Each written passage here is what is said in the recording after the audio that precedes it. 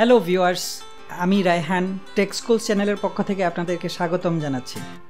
আজকে আমরা আপনাদেরকে দেখাবো পুরাতন একটি মডিফাইড গেমিং কেসিং থেকে কিভাবে নতুন একটি গেমিং কেসিংয়ে কম্পিউটারের কম্পোনেন্টসগুলো প্রতিস্থাপন করা যায়। আপনাদের জন্য আজকে একটি চমক আছে আমার ভিডিওর শেষের অংশে। এর জন্য আপনাকে সম্পূর্ণ ভিডিওটি দেখতে হবে এবং সর্বশেষে আপনারা দেখতে পারবেন কিভাবে একটি সাধারণ কেসিংয়ে আপনি একটি গেমিং কেসিংয়ের ফ্লেভার উপভোগ করতে পারেন। এবার আমরা ফিরে যাব আমাদের মূল কাজে। আমাদের আজকের আকর্ষণ কুলার মাস্টারবক্স TD500 গেমিং কেসিং। এই কেসিংয়ে আমরা পুরাতন কেসিং থেকে কম্পোনেন্টগুলো প্রতিস্থাপন করব। তার আগে বলে নিতে চাই, আপনি যদি আমার চ্যানেলে নতুন হয়ে থাকেন please subscribe to my channel and click to the bell button for latest updates.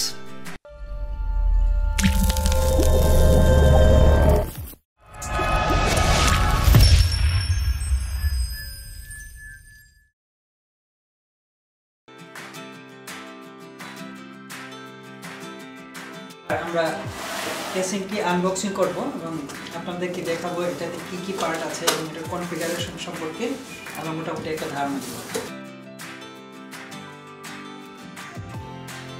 User manual, এখানে আপনি মোটামুটি ডেসক্রিপশন পাবেন কীভাবে কী কী আছে, কীভাবে ফিটিংস করতে হবে, কোন কম্পোনেন্টস কোথায় কীভাবে লাগাতে হবে, সব কিছুর ডিটেলস ডেসক্রিপশন এখানে দেওয়া আছে। এটা আমি পাশে রাখলাম।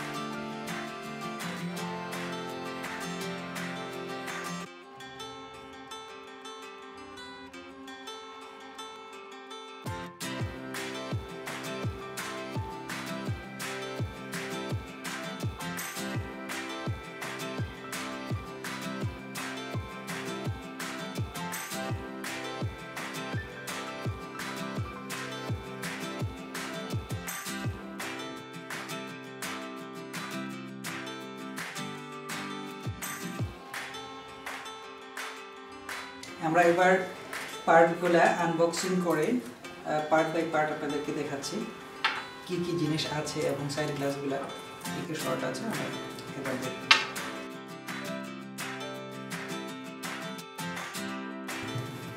এই গ্লাসটি হচ্ছে একটি 3D ইফেক্ট আছে, সেটাতে আপনারা দেখতে পাচ্ছেন এদিকে এরকম একটা 3D ভিউ আছে। ফ্যান্টাস্টিক একটা টেম্পার্ড গ্লাস সিস্টেম।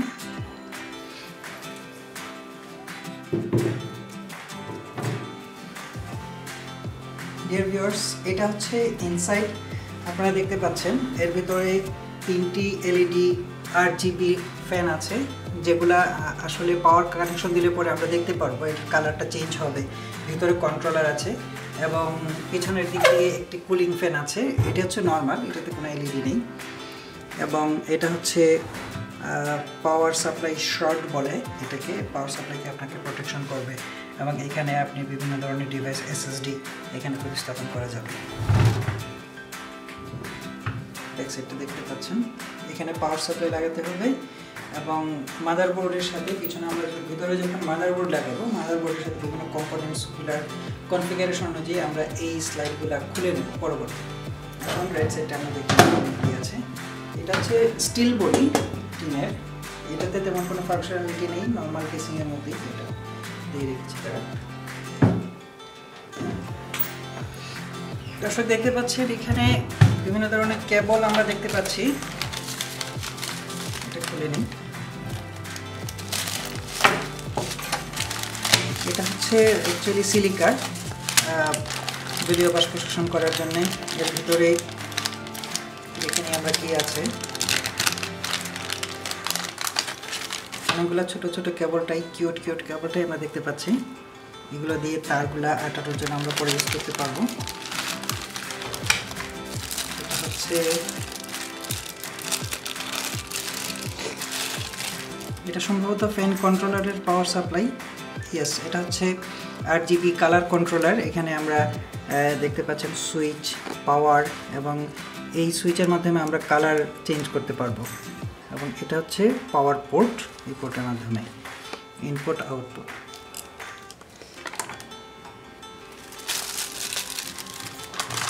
এখানে দেখি আমরা কি আছে এটার মধ্যে। এটা হচ্ছে একটা ডাস্ট ক্লিনার, আমরা দেখতে পাচ্ছি। ইয়েস, এটা হচ্ছে ডাস্ট ক্লিনার। এটা দিয়ে কুলার মাস্টার অনেক কিউট একটা ডাস্ট ক্লিনার দেখতে পাচ্ছি আমরা।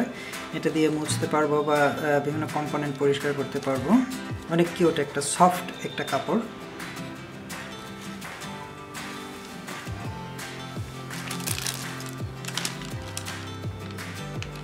এখানে আমরা বিভিন্ন ধরনের রাবার গ্রিপগুলো দেখতে পাচ্ছি। এটা হয়তো বা কম্পোনেন্টগুলো আমরা যখন লাগাবো স্টেপ বাই স্টেপ আমাদের এটার যেগুলো আসবে তখন আমরা দেখে নেব এটা কিভাবে ইউজ করতে হয়। দর্শক, এটা হচ্ছে স্ক্রু। বিশেষ করে motherboard, hard disk, CD drive কিংবা পাওয়ার সাপ্লাই লাগানোর জন্য আমাদের যে যে স্ক্রুগুলো দরকার সেই স্ক্রুগুলো এখানে দেওয়া আছে। এটা আমরা যখন লাগাবো স্টেপ বাই স্টেপ আমাদের এই স্ক্রুগুলো কাজে লাগবে। বিভিন্ন সাইজের বিভিন্ন কনফিগারেশনের স্ক্রুগুলো এখানে দেওয়া আছে। এখানে আমরা দেখতে পাচ্ছি বিভিন্ন ধরনের কেবল আছে। আমরা স্টেপ বাই স্টেপ দেখে যাব কোন কেবল কি কাজে লাগে। বিশেষ করে এখানে এলইডি ফ্যান কন্ট্রোলার সামনে যে এলইডি ফ্যানগুলো দেওয়া আছে এই ফ্যানগুলোর কন্ট্রোলিংয়ের জন্যই ম্যাক্সিমাম কেবলগুলো ইউজ করা হবে। দর্শক, এবার দেখাবো এখানে যে বিভিন্ন ধরনের কেবলগুলো রয়েছে এই কেবলগুলো কি কি কাজে লাগবে এবং কোনটা কোন লাইনে লাগাতে হবে, কোন পোর্টে লাগাতে হবে এর একটা শর্ট ডেসক্রিপশন এখন দিচ্ছি।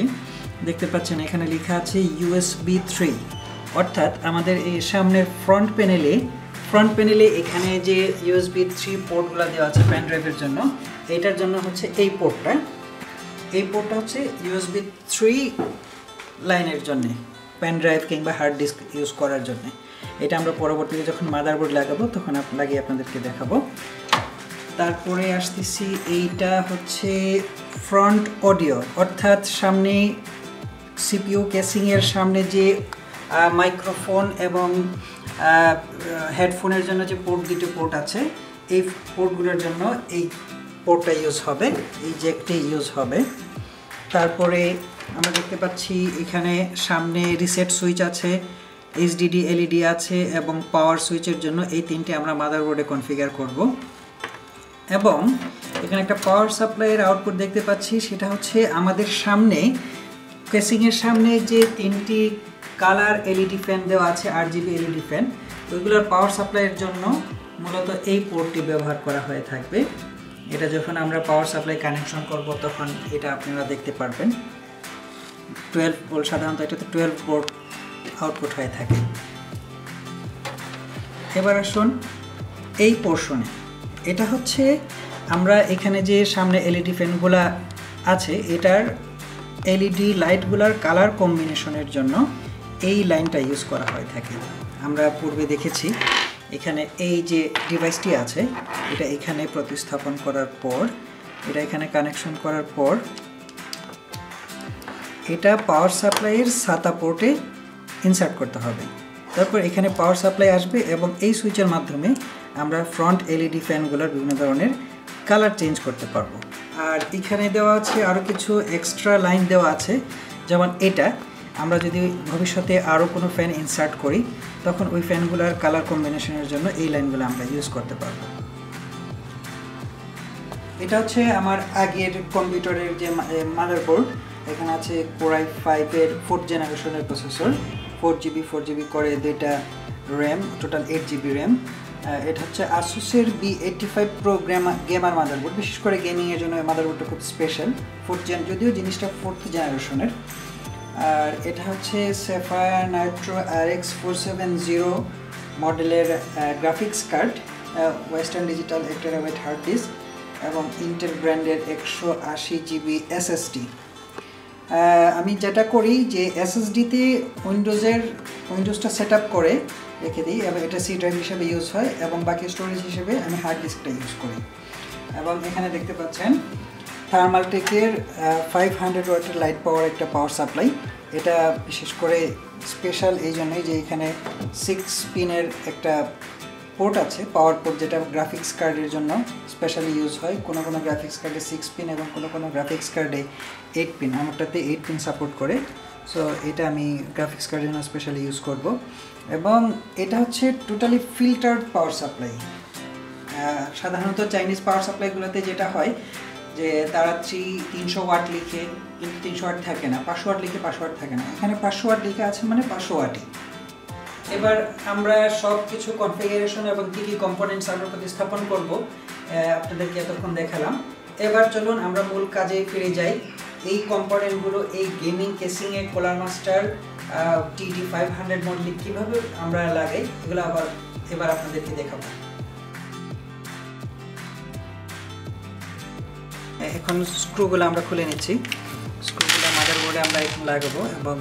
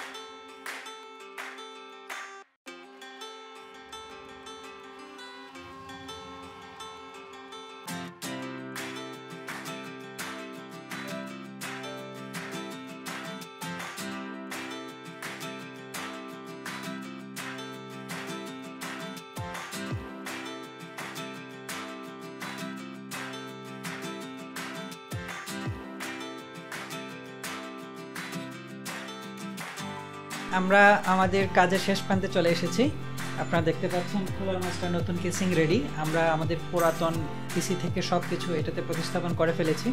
এবার দেখাবো ফ্রন্ট এলইডি যে 3টা ফ্যান আছে এটার কালার কম্বিনেশনটা কিভাবে সুইচের মাধ্যমে কন্ট্রোল করা যায় এবং লেফট এবং রাইট সাইডের কাভারগুলো লাগিয়ে আমরা আপনাদেরকে ফিনিশিংটা দেখাবো।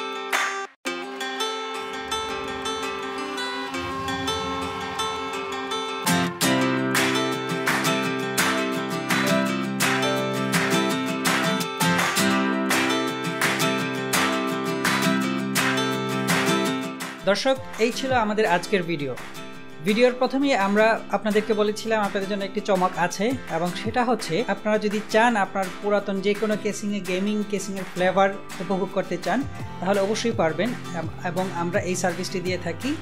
তো এর জন্য যেভাবে যোগাযোগ করতে হবে বিস্তারিত ভিডিও ডেসক্রিপশনে দেওয়া আছে। এবং সর্বশেষবার আপনাদেরকে বলে নিতে চাই যে যদি আমার ভিডিওটি আপনাদের ভালো লেগে থাকে, আমার চ্যানেলটি ভালো লেগে থাকে, অবশ্যই সাবস্ক্রাইব করবেন এবং বেল আইকনটিতে ক্লিক করবেন। আজকের মতো এতটুকুই, ধন্যবাদ।